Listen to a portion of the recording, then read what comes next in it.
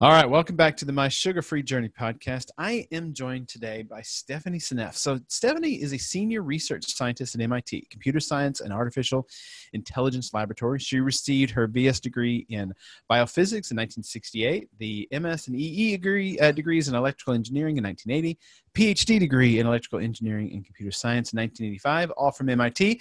Now, I know what you're thinking. Why do we have a computer scientist and electrical engineer on a podcast that's mostly about health? Well, for the last 3 decades, her research interests have always been at the intersection of biology and computation, and she has spent more and more time lately dealing with the nutritional and biological components of our world. She's concentrating mainly on the relationship between nutrition and health.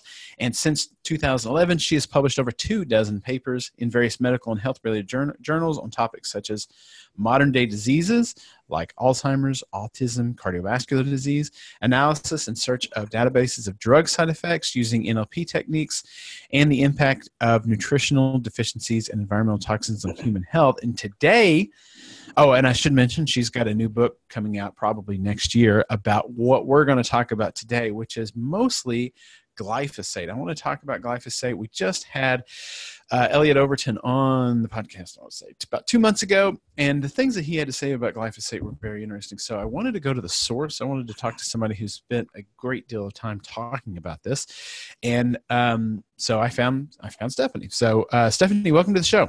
Thank you so much for having me.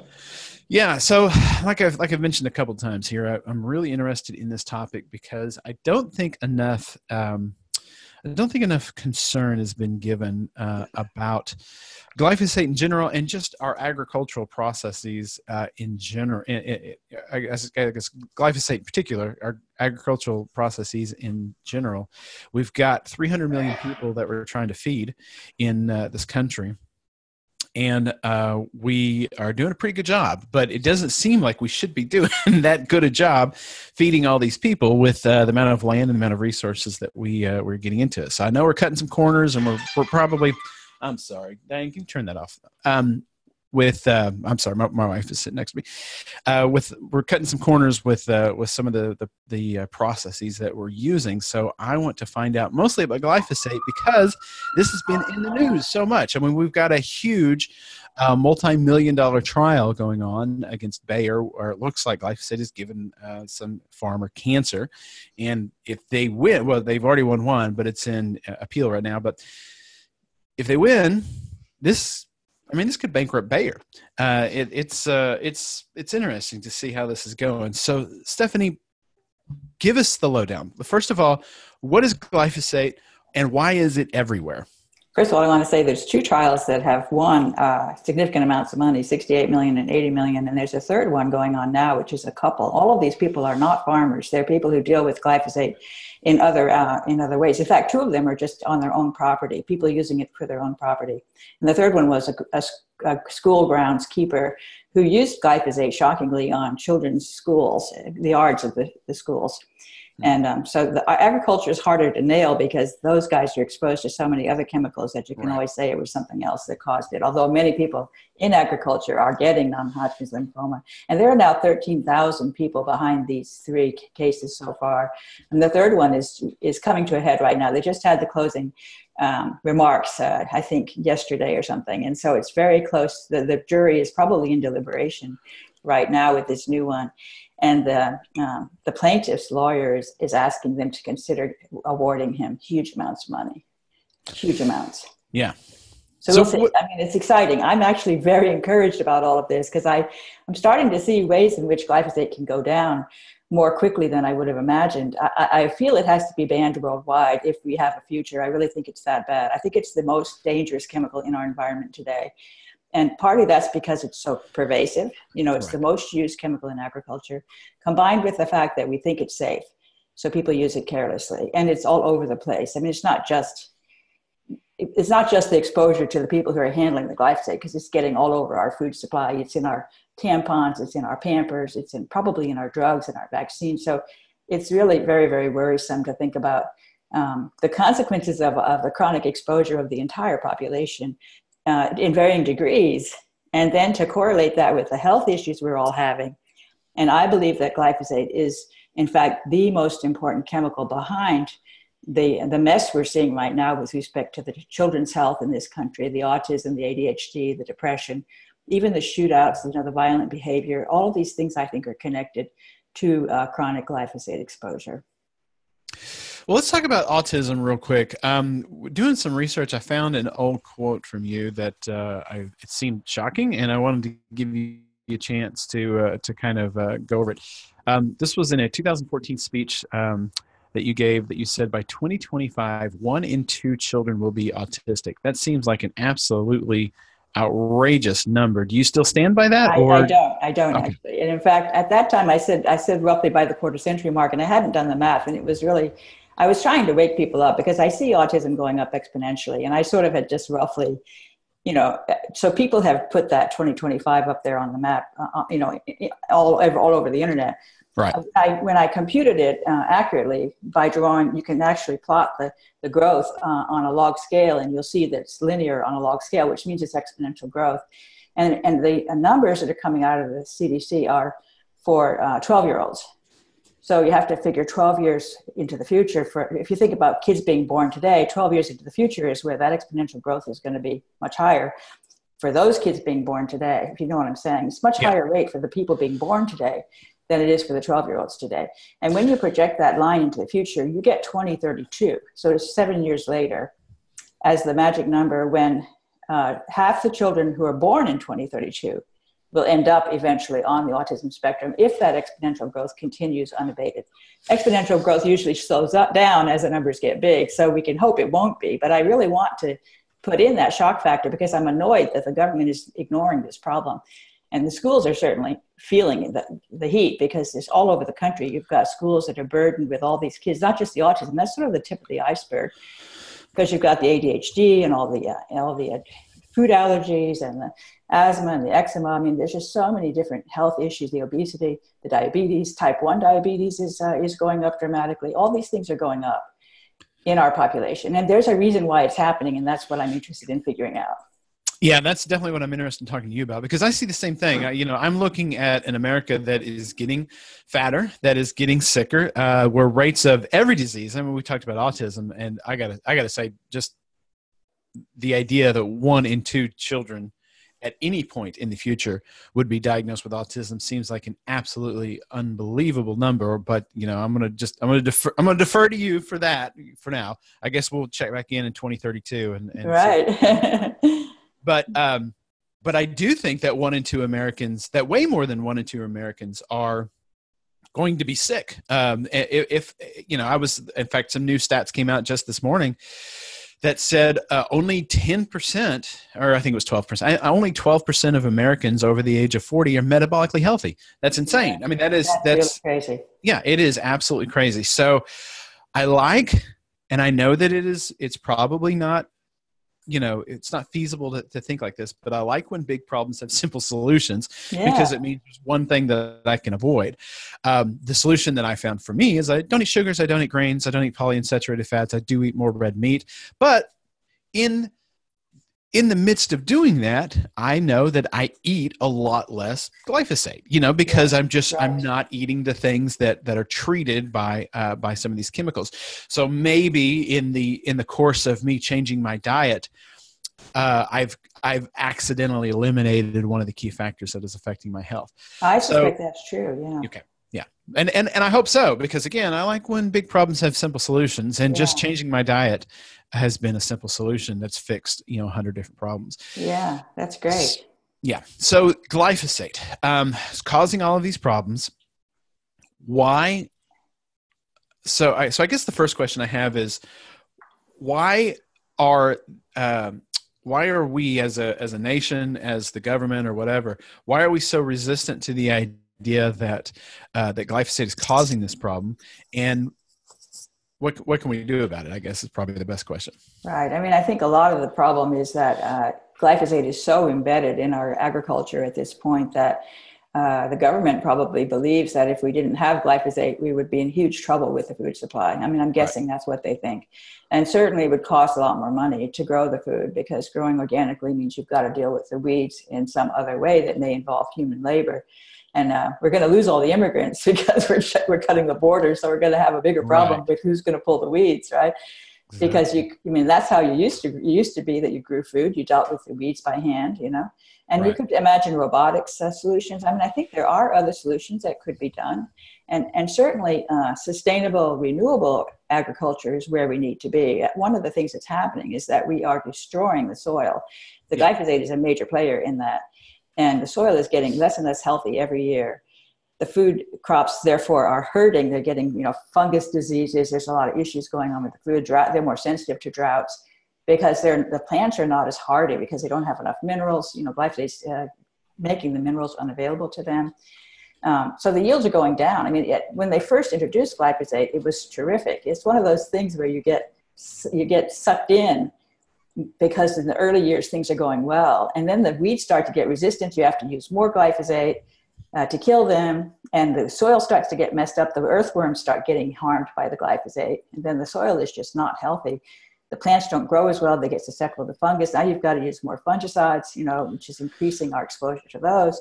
So it's really a downward spiral into a very bad situation. And we're starting to see issues with things like drought, and flooding. These are because the soil doesn't hold water. The plants aren't able to utilize water as well as they used to be able to because of the glyphosate poisoning. So all of this is contributing to there's going to be, I think, a huge crisis in agriculture, which is going to be, actually glyphosate is going to start failing. And it actually already is starting to fail because there are weeds that are so resistant to glyphosate that they've had to start introducing other chemicals on top of the glyphosate into the formulation. Really? So they put in glyphosate plus 2,4-D or glyphosate plus dicamba. Those two are very nasty herbicides that are being added in to the glyphosate mix, and then they're producing crops that have a GMO resistance to those other herbicides on top of the resistance to glyphosate. So these solutions are not going to work in the long term. If we got rid of glyphosate, I'm sorry, if we got rid of glyphosate, what do you think would happen to the cost of a loaf of bread in, say, 5 years? Well, one big question is whether we would simply replace it with other herbicides, in which case we're still going to get sick. It'll be a different set of diseases. Because I think all of the herbicides are very, very toxic. Right now, they boast because they say we can use glyphosate instead of all these other herbicides that are supposed to be much more toxic than glyphosate. That's why we're using it, because it's supposed to be so safe. And if we abandon glyphosate and don't replace it with organic agriculture, we're going to be in trouble with other diseases from these other exposures to these other chemicals. That's interesting. So, Then let's get into some of the biochemistry. I'm sorry. Let me back up a little bit because I jumped right into glyphosate. There was a couple things I wanted to kind of flesh out before we got into what glyphosate does. How did you, as a computer scientist, decide to start looking into this? I mean, what was that road like? Yeah, it's an interesting story, actually. So it was about 12 years ago, I think, when I've been paying attention to autism for a long time because I actually had a best friend way back when. 30 years ago.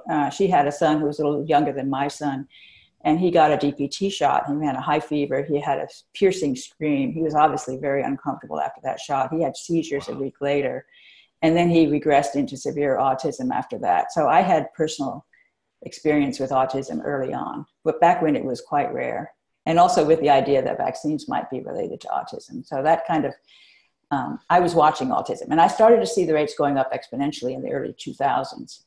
And I thought there's something going on here. And of course, most of this funding is on genetics. They're like, this is a genetic disease and you need to find the genes. And they find a huge list of genes, each of which has a small, component of the explanation of and many of the kids don't have any of those genes. So it's clearly a messy story with respect to genes. Yeah.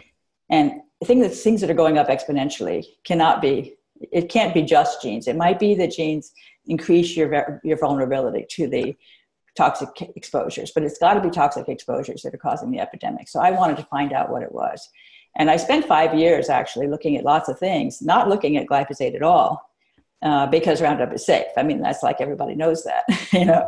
And it was really just happened to be blind luck that I was at a conference where Professor Don Huber, retired professor from Purdue University, did a 2-hour presentation on glyphosate. I didn't know the word glyphosate when I walked into the talk, but I thought, oh, this is interesting. I better find out what this is. And by the time I was finished with those 2 hours, I knew I had found the answer. I mean, I was that convinced. It was amazing because he was explaining all these things that glyphosate does, which matched the things I was seeing as symptoms of autism. It was a perfect match. Okay, well then let's read a whole bunch of other stuff and did a whole bunch of research to confirm it, but now I'm even more certain that I'm right.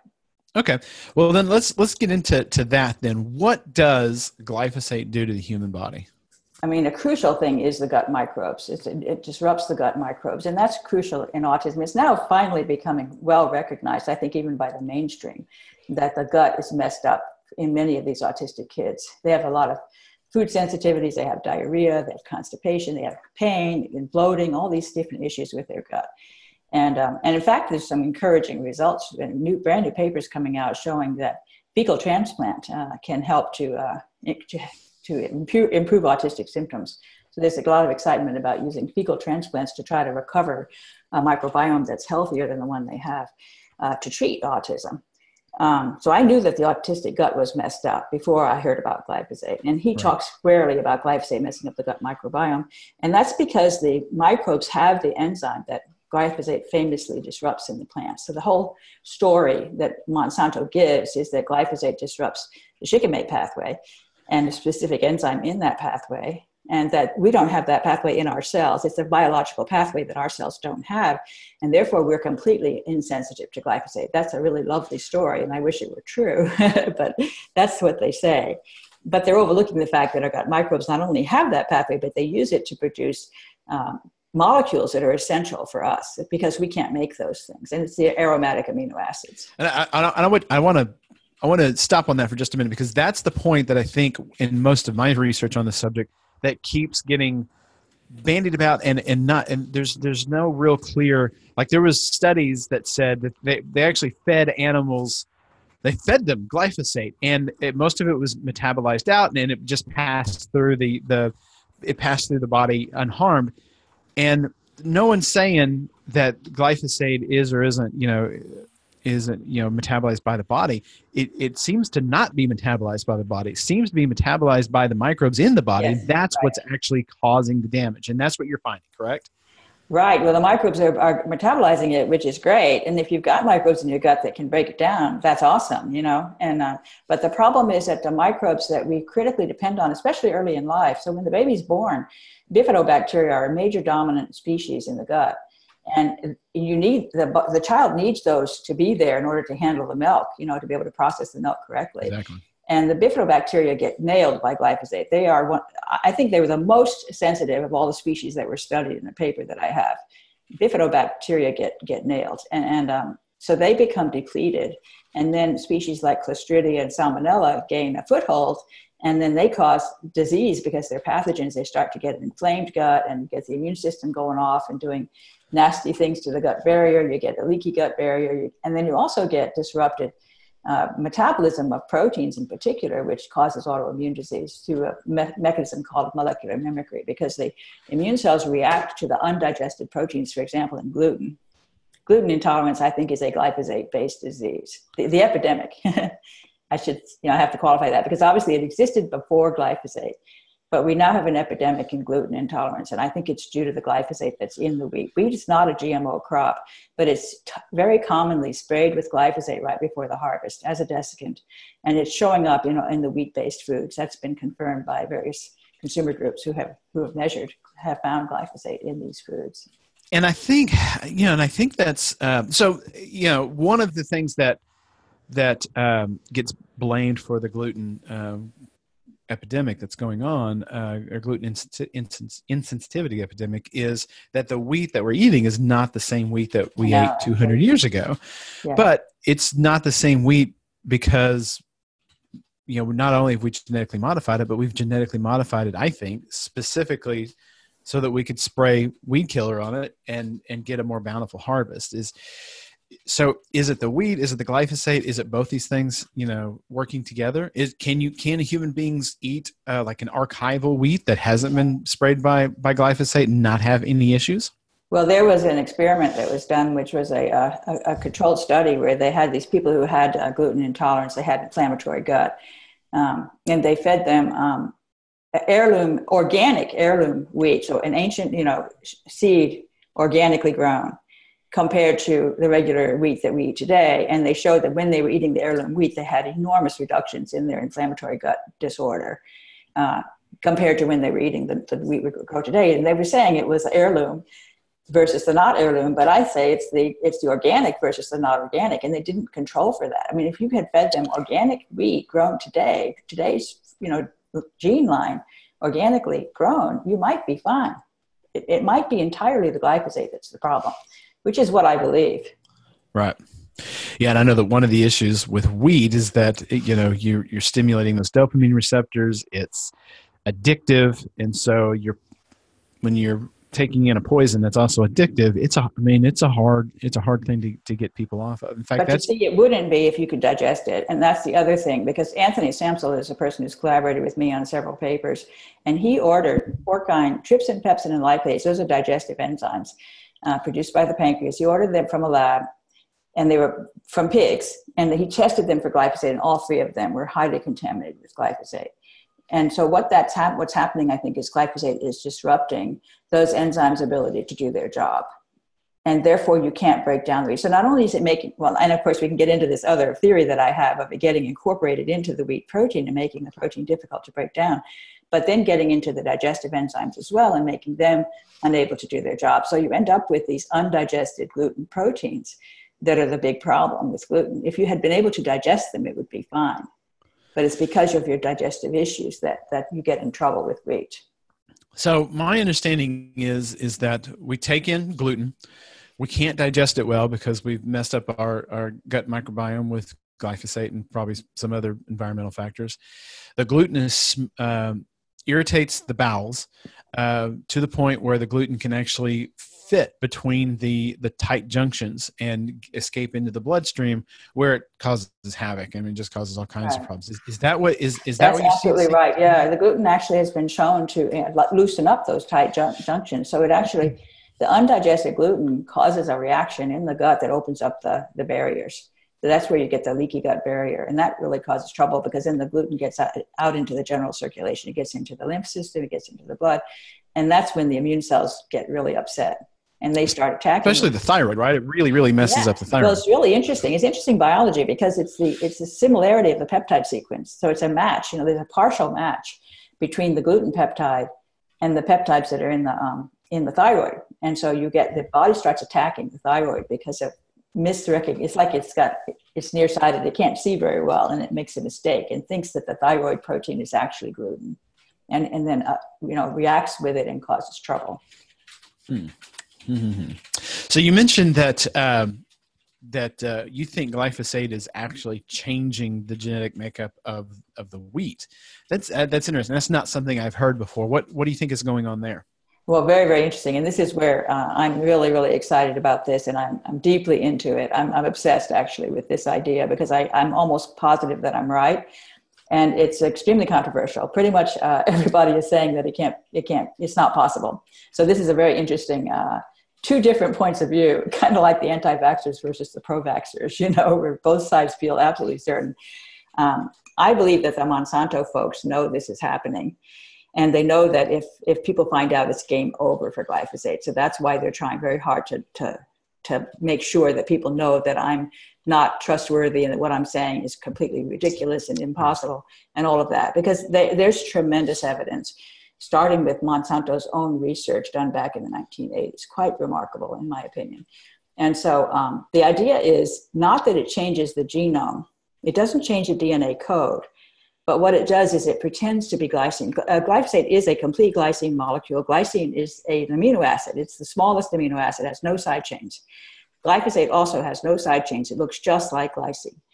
But what glyphosate has that's different from glycine is that it has something attached to its nitrogen atom. And that's what makes it different from glycine. But that also is the whole story for why it's toxic.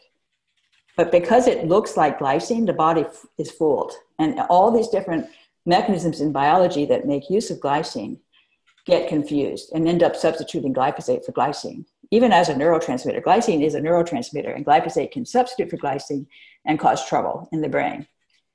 But the biggie, which is a really interesting idea, is that it can get into proteins during the assembly of the DNA. The DNA code assembles the proteins as amino acids, like beads on a string or paper dolls holding hands. The amino acids all join together to make a long string. That's a protein. And the DNA code is what tells you which amino acid to put where. So when you see a code for glycine and you're assembling these beads on a string, you grab a glycine, stick it in, but it's not glycine, it's glyphosate, and you made a mistake. And then, so you end up with glyphosate embedded in the protein. And so that has incredibly interesting consequences for certain proteins in certain positions. And that's where the puzzle gets very, very interesting, because there's a lot of proteins out there, and certain ones have certain glycines that are absolutely essential. And if those glycines are changed to something else, the protein misbehaves in big ways. I mean, it's really an interesting story, and it's very complicated. So just so I'm clear, that substitution of glyphosate for glycine, does that happen in the wheat or in us? Everywhere, in every biological system that uses proteins, which is basically all of life, everywhere, in the microbes, in our cells, in the wheat, in the plants that we eat, everywhere.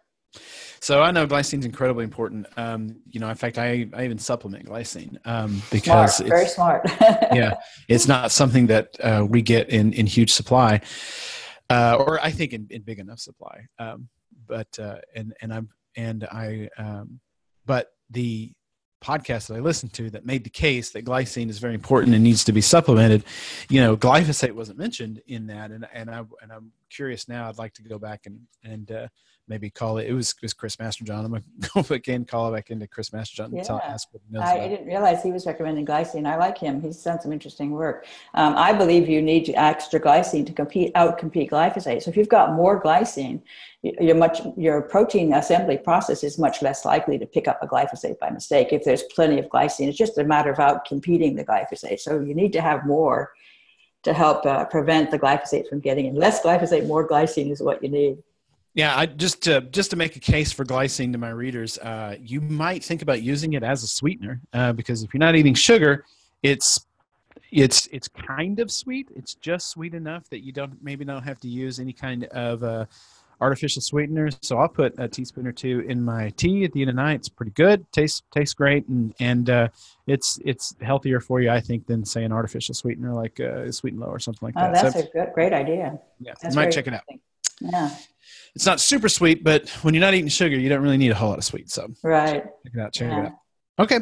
So that's interesting. So we've got something that seems to be mimicking a basic fundamental building block of our biology that isn't quite right. And that may be what's causing a lot of the issues. I assume this is more dangerous the sooner in life you are exposed to it. Right.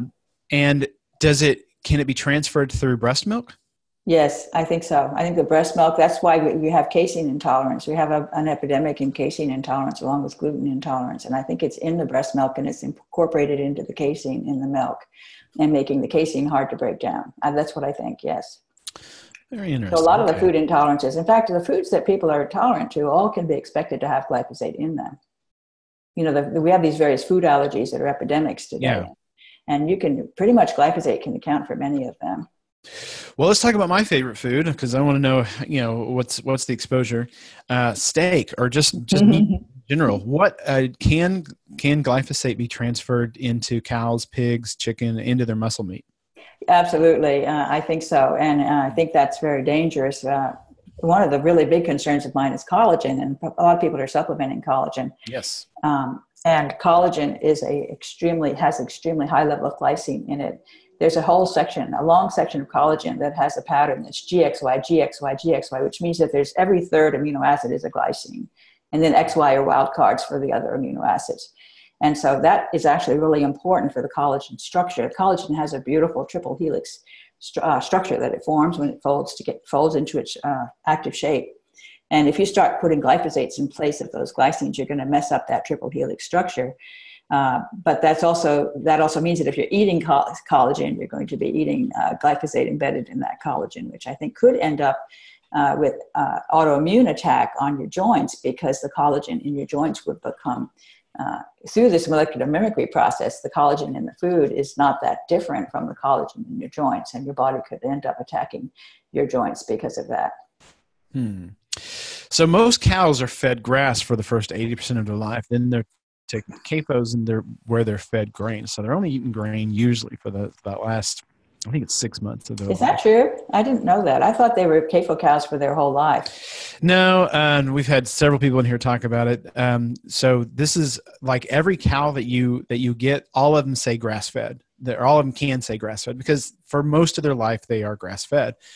It's only when you put them in the CAFO that's when the differentiation starts, that between grass-fed versus grass-fed, grass-finished. So the grass-finished cows are on pasture for their entire lives. The grass-fed cows are on grass for 80% of their lives. The last 6 months or so, then they're put in CAFOs. They're just shoved, grain is just shoved into their mouth until they're big fat, and then they're slaughtered, whatever. That's really sad, isn't it? Yeah, Although it really I did not realize, I actually thought they were born and bred entirely in the CAFO. I didn't know that they spend part of their life on the grass. That's very interesting. Yeah, you might talk to, oh gosh, I forget his name, the Ruminati guy. Oh God, I'll think of his name later, and because he's an agriculture expert, and I've had him on here at least once. I'm trying to get him back on here again as he talks about that. So the only reason I brought that up is because I'm interested in how much the grain affects the fats in these cows in a short amount of time. I don't know. I do know that cows aren't a huge source of either omega-3 or omega-6 fats. They don't have a huge amount of either one, but any change would be something. And I don't know how you would test for that.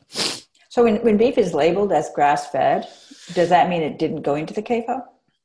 No, when beef is labeled grass-fed, it means that it could have gone into the CAFO. The only way that you know for sure is if it says grass-fed, grass-finished. So the finished is the last 6 months of life. So what if if it isn't labeled grass-fed, what does that mean?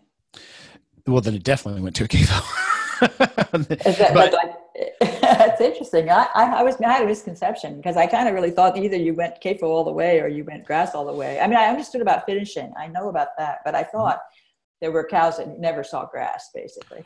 No, that's that was a surprising thing to me. But cows are the first. I want to say they're slaughtered at 2 years. So I believe for the first year and a half of their life, they're pastured, all of them, because you can't. I forget exactly what the explanation was, but it's financially untenable to keep them confined for 2 years. Whereas you contrast that with pigs, you can slaughter pigs in months. You can slaughter chickens in days. So you can keep those in these large. I mean, you could take a chicken from a chick to a full-grown chicken in weeks and just feed them tons and tons of grain. Right. And get a slaughter from them. And in fact, it doesn't go over beef, but a really good documentary on this is on Netflix right now. It's called Rotten, and it's a 6-part documentary, and each part of the documentary goes over one section of our food supply and explains how we've screwed it up. That's and great. there's one on chickens, how we've messed with chickens. The one on honey is also very interesting as well. Like it's hard to actually get honey now. You can't, unless you buy it from a farmer who's making honey. If you just buy it off the shelf, you're probably just getting sweetened corn syrup. Interesting. Yeah, it is. Anyway, I digress. But this is what I'm interested in. I'm interested in food, how we get our food, and it's to the point where you almost have to stand over your food from the day it's born to the day it dies. I know, you have to know everything about it, right? Yeah, you do. You really do, because you don't know what's going into it. And the more you know, the more you're reluctant to eat the stuff. You start to wonder what you're going to eat. It's quite interesting. Well, I've wondered, I'm not a carnivore, but I've wondered if maybe that's not something I should get into, where I'm just eating meat, because it's hard to it's hard to find a vegetable that doesn't have some kind of problem, whether it be oxalate or lectins or glyphosate, or, it's hard to find those, to find that food that seems to be beneficial or totally beneficial to the human body. The rest of it just seems to be a trade-off. You're doing the best that you can with what you got. So, and it's interesting because there are certain like tribes in Africa and also people way up north who live entirely on animal-based products and on blood and meat-based products and organ meats and all of that, and they're perfectly healthy. This is really interesting. I think it's Sami warriors or something in Africa, and then of course the Eskimos in the old days, they used to just live on blubber from the seals and things like that, because they couldn't grow vegetables. It was too short a growing season. And yet they did just fine with that diet. It's just quite surprising because we were always told how wonderful vegetables are. And it's interesting to me to see this vegan phenomenon taking off the way it has, just sort of the polar opposite probably of what you're doing in a way. My favorite hashtag to follow on Twitter is xvegan, because every day there's some new vegan that said, hey guys, I had to eat meat because my teeth started falling out and my hair started falling out. I couldn't walk anymore. And so I decided to eat meat for my health. It's like, come on, people. Can we not check these stories out? Nobody eats a mostly meat diet and says in 6 months, oh, I had to stop because it was killing me. Yeah. But the vegans, there's these poor vegans that are out there believing that that's an optimal way to eat. And it messes with their mind. It messes with their body. It messes with everything. And I totally agree. Yeah. Just not healthy. And it is the other thing I was going to say is it is interesting that you could find these all meat cultures that thrive. You can't find a vegan diet that has thrived. Right. A vegan culture, you know what I mean? Right. They if somebody tries to eat all vegetables, they usually either starve to death or get conquered by a neighboring tribe pretty quick. Right. Yeah. Although I guess the people in India have lived a vegetarian life for many, many centuries, but it's vegetarian is a lot better than vegan if you're allowed to eat cheese and any kind of meat or any kind of animal product. Once you get dairy, I think you're much better off, or eggs, and dairy. I think that can work. Mm-hmm. But without that, I don't understand how these people are surviving. So just to get back to glyphosate for a minute. So we've looked at how the biochemistry behind what it's doing. Okay. So it's messing with our ability to process food. It's messing with our ability to digest food. It's malnourishing us in probably different ways. It's leaving us with chronic long-term inabilities to break down certain foods. That's why people have gluten insensitivity, dairy insensitivity, or at least maybe one of the reasons why these things are happening. So you've mentioned autism. What other diseases, or you can even talk more about autism if you want, but what other diseases are we seeing as a result of, or do you think that we're seeing as a result of glyphosate exposure? It's a huge list, and it's basically autoimmune disease, neurological disease, and oncological disease, which is cancer. All three are going up dramatically in step with glyphosate. I have a whole bunch of plots, quite fascinating. Even something like sleep disorder correlates with glyphosate. We're having a huge problem with sleep disorder these days, and that's correlated with all kinds of neurological diseases.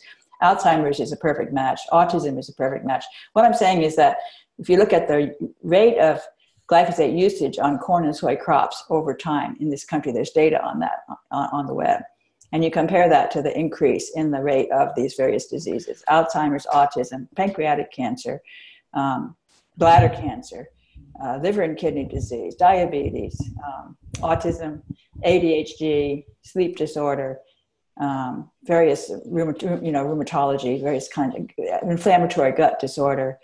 All these things are going up dramatically. And I think they're all connected to glyphosate exposure. We're all being slowly poisoned by this, and it's accumulating in our tissues throughout our body, embedded in proteins. What about can we pass it on to the next generation? Is it infecting our Yeah, actually, that's really interesting. There's a brand new article out, really fascinating study. And these people knew what they were doing. They exposed rats. So this is a study on rats. And they exposed the pregnant rats to glyphosate only during a period of time during their pregnancy, a selected period of time, which was a time they knew was critical for the development of the germline of the fetus. So they were exposing the germline of the fetus to glyphosate over this short period. And the mother rat had no obvious consequences from the glyphosate. She was fine. Her pups were born. They were fine too. They grew up. They had pups of their own. And that's when you started to see trouble. So it was the second and third generation that got in trouble in all kinds of ways. And there was a disruption of their reproductive system categorically. The mammary glands, the ovaries, the testes, the prostate gland, all of them were messed up in the second and third generation. And the third generation had issues with kidney. I mean, it was just amazing how much trouble these offspring ran into as a consequence of an exposure of their grandmother, you know, to glyphosate over a short period of time. It reminds me of Pottinger's cats that you've got that, you know, he deprived them of a mineral. Deprived them of taurine, and it wasn't until the third or fourth generations that they started seeing problems. So the second and third generation of rats, were they exposed to glyphosate as well, or was it only that first generation? Only during that period. So the thing is that the female fetus develops her germline, her ovaries develop their eggs very early in pregnancy. It's really interesting. So the female fetus is prepared already to have babies, if you will. Her eggs are already formed early in pregnancy. Even before she has a brain, she forms her eggs. It's very, very interesting. In biology, that's how it works. And so they were exposed during that period when she was forming her eggs. That was they timed it perfectly for that. So that those eggs were being exposed to glyphosate as they were being developed. And that's what caused them to have epigenetic effects. It's basically modifications like the methylation, you know, all these epigenetic effects that go on that has memory. It's not that you're not changing the DNA, but you're modifying things in interesting ways that are going to carry through multiple generations. And people have said these things can last for 5 or 6 or 7 generations. It's one of those, you know, odd biological facts that always kind of surprises me when I hear it, is that the egg that made you didn't come from your mother, it came from your grandmother. Yeah, it's really interesting, isn't it? It's so fascinating. I'm fascinated by that from the standpoint of the male versus the female, because the female develops her eggs first chance she gets, right? As soon as she's a fertilized egg, practically, she gets going with trying to make her own offspring. Mm-hmm. Whereas the male doesn't develop his sperm until the very last minute. So it's very different, very contrasted between the female and male. And I suspect that has something to do with evolution, that the male is somehow, has experienced the entire lifespan. So the male sperm are sort of sampling a whole extra, you know what I mean? It's intriguing. I don't have a good story there, but I find it very, very fascinating, that distinction between the male and the female. Yeah, biology is very fascinating. It's like as early as possible and as late as possible. You know, it's contrastive. It's very interesting. I don't know what to make of it. But. Yeah, no, I don't either. So, I guess let's get into prevention if we can. Yeah. If let's do 2 ways. First way, if you don't have any problems, but you just want to avoid glyphosate exposure, what should you do? Well, absolutely organic diet. That's number one. Buy everything certified organic. And thank God we have that. You know, that's one thing I really appreciate. There's a lot that I complain about with respect to America, but one thing good is that there's growing accessibility of organic, certified organic food. Now, it may not be perfect, and I know there are ways to cheat, and the certification may not be as stringent as it could be, and there's all these caveats, but still we have it. You know, it's a huge benefit to be able to buy certified organic food. And we do that when we shop. We never buy anything that's not certified organic. So I know that when you're an organic farmer, you can still use pesticides. Is it just that you can't use glyphosate? Or what's the deal? Synthetic. You can use natural pesticides, but not synthetics. And glyphosate is definitely a synthetic. Interesting. Okay, that's very interesting. All right, now let's go the other way. Let's say you have one of these issues. You have a gluten insensitivity. You have some neurological issues that you're trying to combat against. You've got whatever, you know, you've got a kid with autism. What should that person be doing? Well, there's additional things that everybody should do, and they'll probably be especially beneficial for those who are sick. I have been really focused on sulfur a lot in my research, and I'm convinced that we have a sulfur deficiency problem in the society systemically. Really?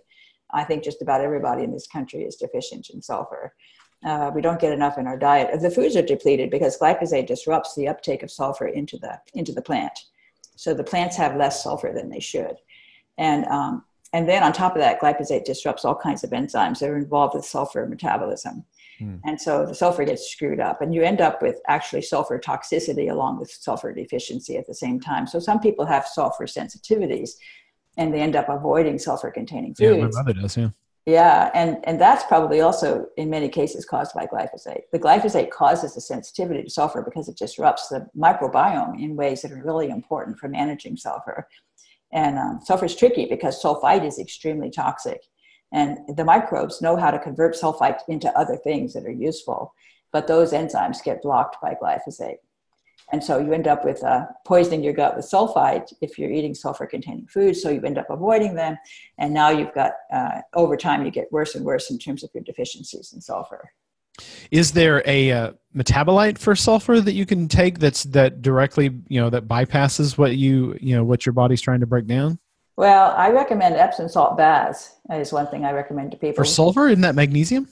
Magnesium sulfate, and people don't realize that. Magnesium sulfate. Yeah, you're right. And it is for the magnesium. People usually think what you're getting is magnesium, but you're also getting sulfate. And the sulfate gets absorbed through the skin, and it completely bypasses the gut because your gut microbes have trouble with sulfate. But if you let it come in through the skin, then you're sort of protected from that.